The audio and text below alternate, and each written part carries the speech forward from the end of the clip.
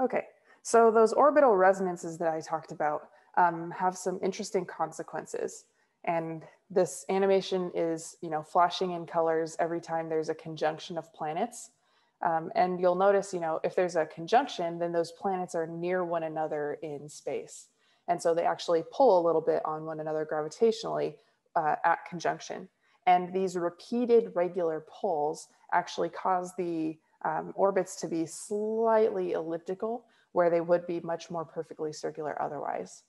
And so because of these orbital resonances, and because of just that pattern of repeated gravitational pulling, we end up with the possibility for tidal heating for the moons that are closest to Jupiter.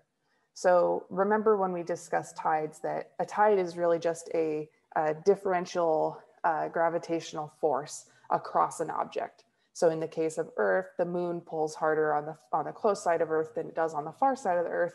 And this results in tidal forces on the Earth that move water around on its surface. So this same type of differential force can also cause objects to stretch out into an oblong shape. So Io is stretched into an oblong shape by the tidal force of Jupiter. And furthermore, the part of the bulge that's facing Jupiter wobbles as it orbits, partly because of the eccentricity of its orbit. This is much more eccentric, by the way, than the orbit actually is, but partly because of these repeated pulls from Ganymede and Europa. And so those twisting and flexing of the whole moon cause it to be heated.